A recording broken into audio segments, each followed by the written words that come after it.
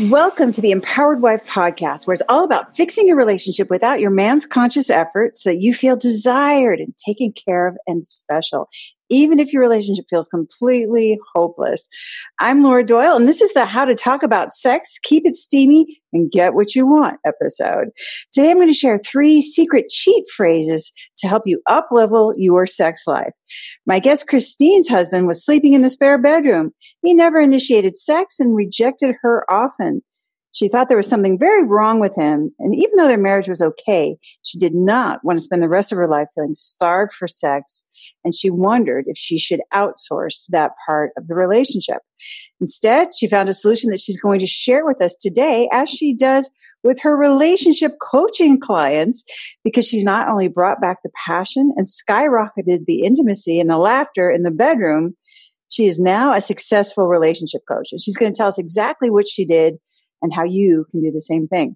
Then I'll be giving out the award for the worst relationship advice of the week, which you hear absolutely everywhere, and most people think of it as fact.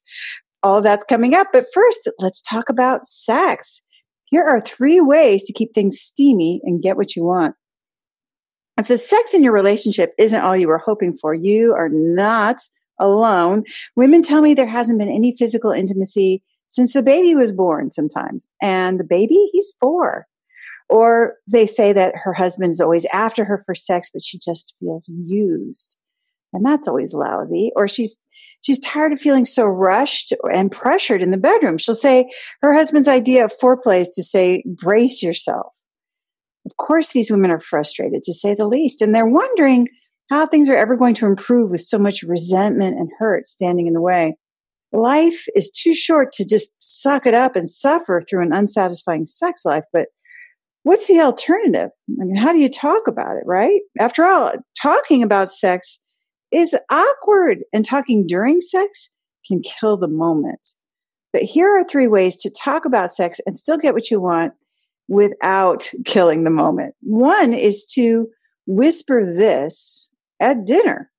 I mean, as you already know, the advice that you've read absolutely everywhere about how you should set a time to talk about your issues in the bedroom, maybe several conversations, that does not work. And if you're anything like me, you've tried that repeatedly and it didn't solve the problem. And if it did, we probably wouldn't be talking about this right now. We'd be moving on to, solving like world hunger or something. But what will help you get the sex life you want is digging deep to find your own desires in the bedroom and then expressing them in the positive rather than as complaints.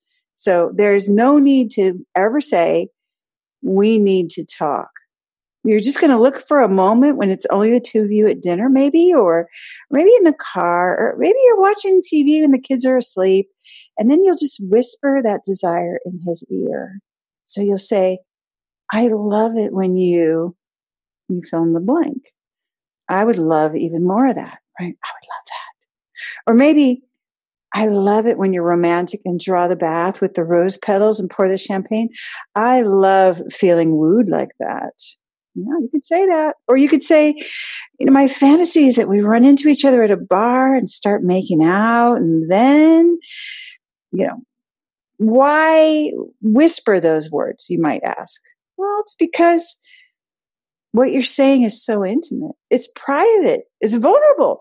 It's a special conversation that only lovers have.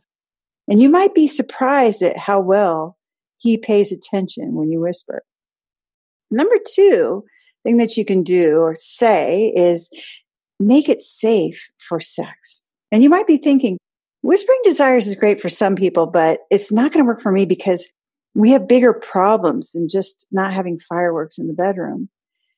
And I totally get it. I remember when there wasn't any sex happening around here and how desperately I wanted to have that, or any form of intimacy for that matter, physical, emotional, spiritual. I didn't want to suffer any further rejection. So whispering something sexy in his ear seemed super scary. So if that feels like too much of a leap, consider focusing on the emotional safety outside of the bedroom first, outside of the bedroom. Okay, so the way to create emotional safety is to demonstrate that you won't criticize, you won't complain, you're not going to correct or demean or demand of him. Impossible, you say. Well, that's what I thought too. After all, sometimes my husband makes mistakes and I am a mere mortal woman. So how would I refrain from pointing those out? I used to let him know about those mistakes again and again. But I'm happy to say I have cut way back on that overrated indulgence. I do not miss the loss of connection and the wall-to-wall hostility that used to cause, or the emotional hangover that I used to feel afterward. I don't miss that at all. So I've upped the respect, and I keep my criticisms to myself when they cross my mind, which they do at times, I admit. And in the beginning, I have to admit, I felt like a mute because so much of what I'd been in the habit of saying was critical, complaining, correcting, demeaning, demanding. But being quiet was a learning experience. It gave me time to think about myself and the kind of woman I wanted to be. And not to mention, it gave me time to think about what I wanted in bed, instead of being distracted by what I saw as his shortcomings. And it gave him the space to say things out loud that he wouldn't have before, like what he wanted to do to fix up the house and the backyard, or his enthusiasm for going to Mars. Or, when he shared his ideas and I didn't point out what was wrong with them, eventually he realized he was safe. And it turns out safety is sexy. The restored safety between us helped me find my courage to start whispering in his ear. Number 3 is to give authentic feedback.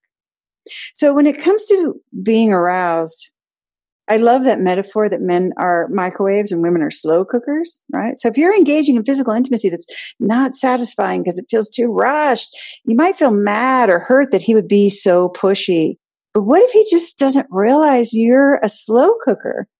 You might think you're all ready to go instantaneously, just like he is. It took me a while to realize that I was responsible for my own happiness, even in bed, because I wanted my husband to be the one to do the right things at the right time to make me feel good. And I wasn't very good at honoring myself in that moment. And sometimes I would go along just to get along instead of slowing things down the way I really wanted to. And I didn't realize that I was teaching him how to treat me, but it wasn't the treatment that I wanted. Now, how could he know unless I gave him authentic feedback?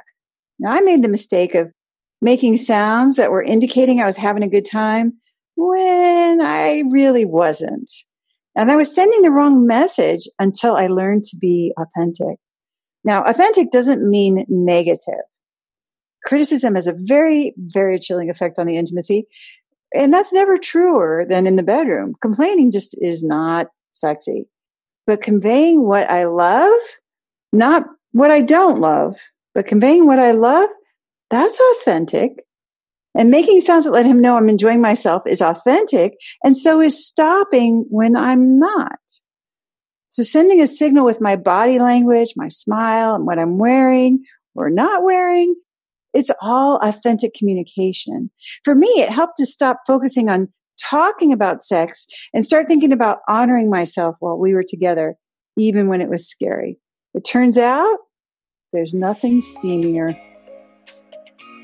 If you're wondering how to get started with fixing your relationship and making it shiny again, then you need a roadmap. Get 6 simple steps to follow that will set your relationship up for success. Discover 3 common mistakes that wives make trying to fix their relationship that just make things worse when you download my free Adored Wife Roadmap. You can do that at getcherished.com. Go to getcherished.com now to get your roadmap in minutes. My guest today is Christine, whose husband slept in the spare bedroom, never initiated sex, and rejected her advances often. She thought there was something very wrong with him. And even though their marriage was okay, she didn't want to spend the rest of her life feeling starved for sex and wondered if she should maybe outsource that part of the marriage. Instead, she found a solution that she is going to share with us today, as she does with her coaching clients, because she not only brought back the passion, skyrocketed the intimacy, and the laughter in the bedroom in her marriage. She is now a gifted relationship coach. Christine, welcome to the Empowered Wife podcast. Thanks for coming on the show. Thanks for having me, Laura. I'm excited to be here. So there was something mostly missing in your marriage. What were things like in those bad old days? Well, let me tell you one of my darker moments. I was on a trip by myself, and I just come back to the hotel room after meeting with an old friend I hadn't seen in a while. And he, oh my gosh, he hung on to every word that I said. He had these googly eyes, and there was sparks flying, and I felt like like I was parched in a desert. And he offered me a tall glass of water, and I really wanted to drink from it. I didn't. I got home to the hotel room, and I was so angry. I was so angry at my husband. I felt like he put me in this position by rejecting me so often and not giving me what only he could give me. He's the only person in the whole world who could give that physical part to me.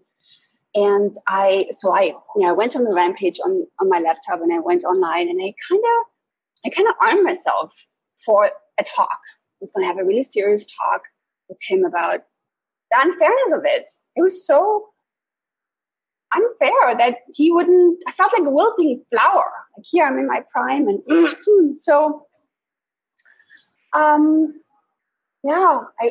remember how angry I was that night, and honestly, that anger felt a lot better than all that hurt of feeling so undesired and unattractive, like there was something wrong with me. So I wrote that anger, and I had that talk, and I was gonna tell him, if you don't shape up, I'm gonna outsource this part of it, because that's not how I want to go on. So here you were seeing evidence that you were desirable, right? There's sparks with this male friend, but he's not giving you any indication. So you were starved. It becomes an enormous temptation, right? Yeah. When you're not getting that kind of physical attention in your marriage. So I know you're not the only one to feel that way when the sex goes missing. And so you wrote this out, and then you had this conversation with your husband. Is that right? I did. Yeah. As you can imagine, it didn't go so well. It was. Did it result in even one physical encounter? Did any sex come out of that conversation, or no sex? Yes. Yeah. I cajoled him. He wanted to step up, and it worked. It worked a few times, but it didn't last. It didn't last. Like any stuff I would discuss in relationship talks, they work for a while, but they wouldn't really last. Very frustrating. So what else was there anything else you tried to do to solve the problem? Yeah. Well, so maybe I give you a before and after. That'd be helpful. Okay. Yeah. All right. So I would go on these little trips, like I just talked about one, and I would have a great time. I would either be with friends, go to dinner, or go to a new place, or sleep in. Big back then. And then I would come back. And the moment I opened the door, I saw the dirty kitchen. I saw the potato chip bags and McDonald's takeout food. And I saw my son still in the same clothes I left him in. And I was like, oh. And I felt so resentful. I, got busy in the kitchen cleaning up and telling him, like, is this all you ate? And did you wash him up? Like, I was all the joy that I had just got sucked up, and it was, it was not. I was in such a bad place. I wish I hadn't left, really. So he wasn't stepping up to be the kind of dad. Yeah, I mean, you left your son with him thinking he was going to be in good care, and he really wasn't. It sounds like he was kind of neglected. Yeah, I mean, I think they had a good time, but it's all I saw. Really, it's all I saw, and I worked myself in the state. So that's the before. Now after, still get to go on those kind of trips. So I come back, all filled up and bubbly and happy, and I open the door, and there might be a dirty kitchen, there might be potato chips there, and all of that. I don't really see that now. And instead, I'm so excited, like, oh, I had the greatest time. And he would pull me in for a hug and a kiss. And my son would be happy to see me too. And there might be a pillow fight. And I would just appreciate him. It's like, thank you so much that I get to go on those trips. Thanks for taking care of our son. And I would also notice two other things. Like one, when our son was really little, I didn't get to do any of it because he wanted to be with me all the time, our son. And so I'm really thankful that our son has this great relationship with his dad. Now that, and then he sometimes even asks me, hey, when are you going on a trip again? Like, you can't wait to have boys weekend. That is a wonderful thing for mom guilt, right? That erases all mom guilt. If your dad is actually saying, why don't you go? Go ahead, mom, have fun. We'll be fine. So, and also, really, he works so hard. I get to know the money is not a problem. I get to go on those trips, and I keep all this in mind. But and most likely these days the kitchen will be clean, actually, especially for me because he knows what I like, and he will. He really wants to please me, and that is different too. So two things working better. Wow. Okay, so what happened? What did you do? How did you change all this? Because it sounds like it's very different. It's my attitude of gratitude, where I focused on what I do want, what I do like. In the beginning, that was really hard. I was so resistant. I was like, well, I work hard too. And well, you should be doing this. And I really just focused on what wasn't there. And now I have a habit of going to bed and writing down my gratitudes for the day. It's 5. I don't go to bed until I have my 5 gratitudes for the day. And I focus on all the things. And it really, in the beginning when I did that and had this resistance, I got past it because I noticed it was like something set in motion where I now, because I needed my 5 things, I looked like, what? Oh, he put a dish in there. He put a dish in the sink. Okay, boom, boom, boom. I got my 5th thing. Something like that, where I really shifted my focus. So you, as a discipline, started doing these 5 things every night, and then it forced you to have to open your eyes a little wider. And then when you did that, you were able to find more evidence of the things he was doing that you were grateful for. It was an upward spiral.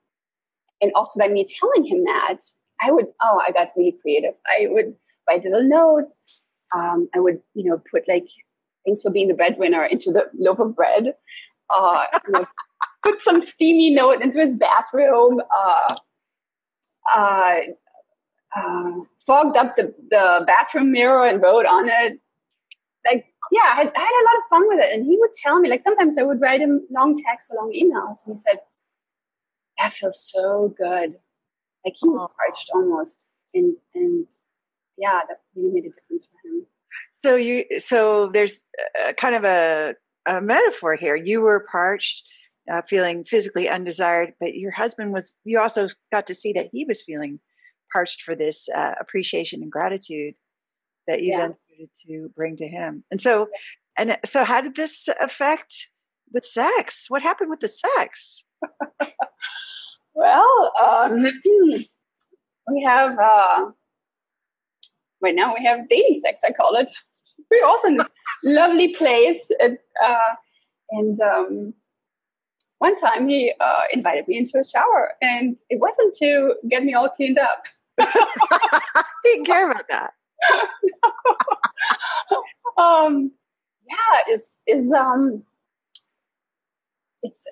There's variety.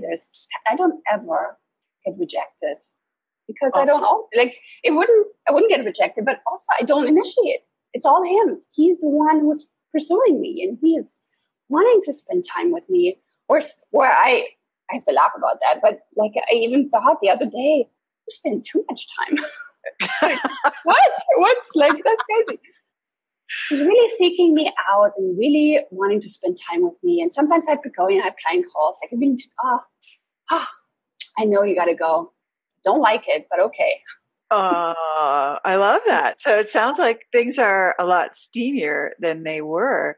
If you could go back in time and just talk to yourself from the time when you were feeling so parched in the desert, what do you know now that you would say to yourself? Well, so I envision this like conversation I'd be having with her, and she'd probably be out on the walk, really sad about the state, like how it was, and I would, just want to give her a long hug, and I would give her that hug because the only way she knows how to get what she wants is by telling the truth.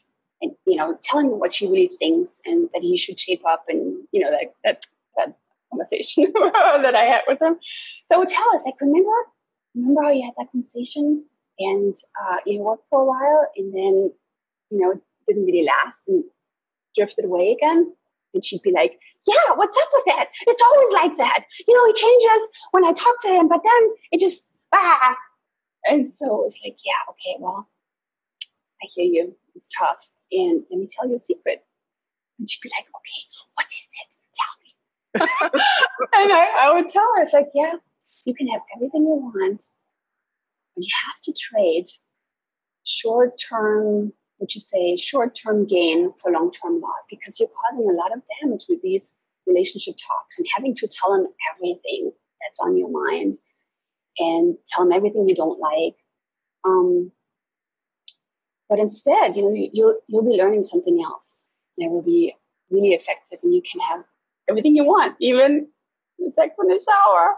And she'd be like, "Oh, what?" She'd be so excited to get some answers. I love that answer. So these are some of the things that you help your clients with too, I bet. Yes,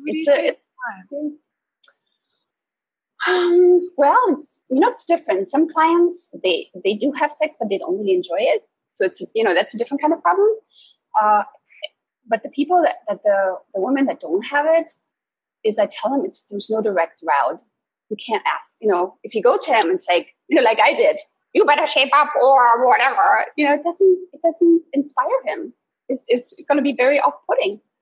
And I might even say, like, what if he came to you and said, you better have sex or else, or I'm going to have another woman, or I'm going to, it's not inspiring at all. It's like, well, now I want it even less. That's right. No, it doesn't sound very loving. No. But I'd probably share with her what I did, like the gratitude worked so well for me, where, within 2 weeks of me doing that, my relationship felt revitalized. It felt, the playfulness was back. Even early on, like it took more over time, but I had really fast success early on with gratitude. And you talk about this, like the playfulness being back, the laughter being back. So it wasn't just the sex that was missing. There was this other aspect of that's something that lovers do, right? Is laugh together, and that was missing too. Yes, and I tell you, there was one moment when I thought, oh wow, this is working. When we were driving in the car and he reached over and held my hand, I almost cried because I hadn't even noticed how all that went out the window too. Like, we were really physical, like holding hands, hugging, cuddling, all that good stuff. And it had just poof, I don't know, over time. And I never knew. Now I know. Now I know exactly all the things that I did wrong along the way. But back then, I had no idea. Wow. And so this feels like, so you call it dating sex. It sounds like your whole relationship feels like dating again. There's hand holding. Yes. Oh, yes. And I feel so cherished. The other day we were walking with our dog, and he never did any of the, housework or taking out the trash, like that physical stuff in the house. It was all me. So we were on a walk, and so our dog just had done her business, and I had to poop bag, was going to scoop it up, and he takes it from me, And he scooped up the poop. And I was like, oh, thank you.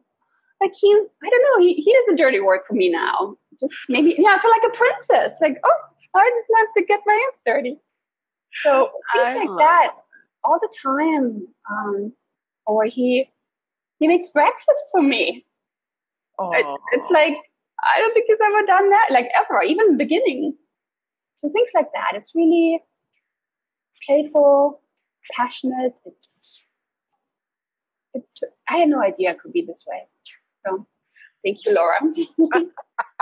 Well, Christine, this is so inspiring to hear your amazing story of going from feeling like you were starved for sex and wondering if you should go somewhere else to get it, to feeling like the princess who's cherished. Your husband does the dirty work for you and pulls you into the shower, not to get you clean, but sounds like the passion is back. So congratulations on the transformation in your marriage, and well done with passing it on to other women. In fact, I know that some of this is hard to talk about, right? Talking about the problems that you were having in your marriage, it can be kind of embarrassing, but you've been willing to share with us today. I want to just ask you, what has you be willing to talk about this so openly?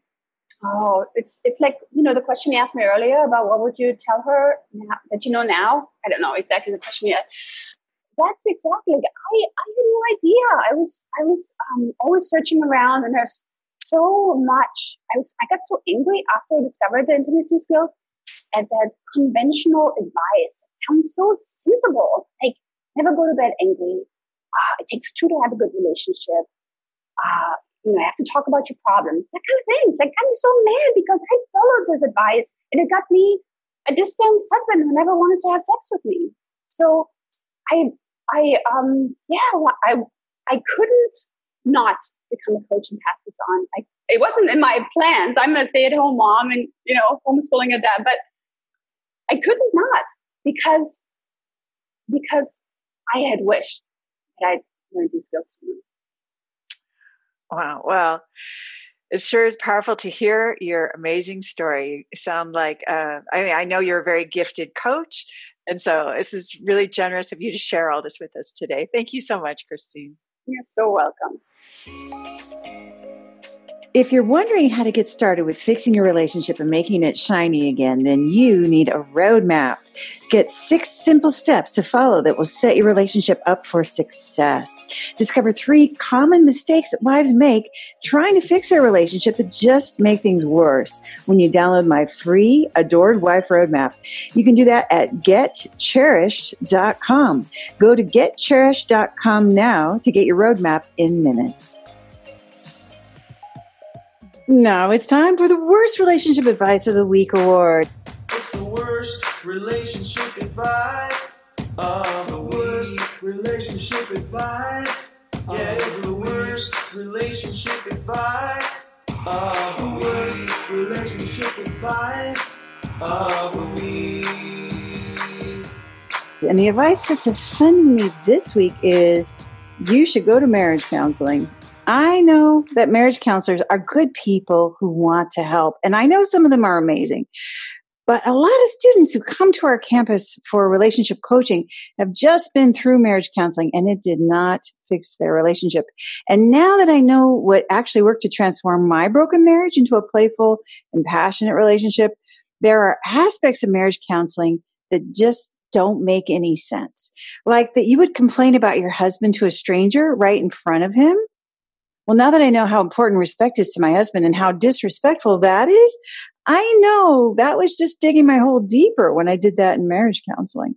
And on top of that, no couple ever got happier by complaining about each other for an hour a week. That just doesn't work. Another problem is that the not so secret reason I was in marriage counseling was not so I could self-reflect and get better as a person and therefore have a better marriage. No, that wasn't my reason. I was there so she could fix him and then I would finally be happy, which never worked. Of course it didn't. That is not how life works. But I don't think I'm the only one who dragged her husband to marriage counseling with that intention. And that's a terrible setup for unnecessary frustration and disappointment. And there is nothing wrong with wanting professional help. And we've all been taught that marriage counselors are where we should turn when the relationship has left happily ever after highway. But it wasn't pointing out my husband's flaws that got me back onto a smooth road. It was getting to work fixing my own flaws and learning the intimacy skills and having the connection framework that got me the marriage of my dreams and also made me more confident and calmer, more dignified. It wasn't easy to go through the door marked self-reflection and personal development at first to get the kind of playful, passionate relationship I had always wanted. But I'm so glad I did because it also gave me the kind of life I wanted, the kind of friendships, the kind of career and family relationships I wanted. And just like Maya Angelou says, I wouldn't trade nothing for my journey now. It all started out with a broken marriage. Turns out there's no such thing as working on a relationship. There's only improving yourself.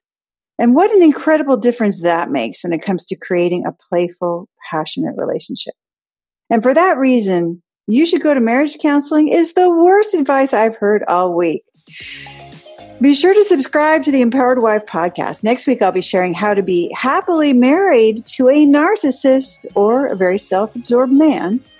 And today's fun fact is that a physical therapist once called me Quadzilla because of my overdeveloped thigh muscles. So let's see who can waltz it the longest. Loser buys drinks. Until we talk again, take good care of you.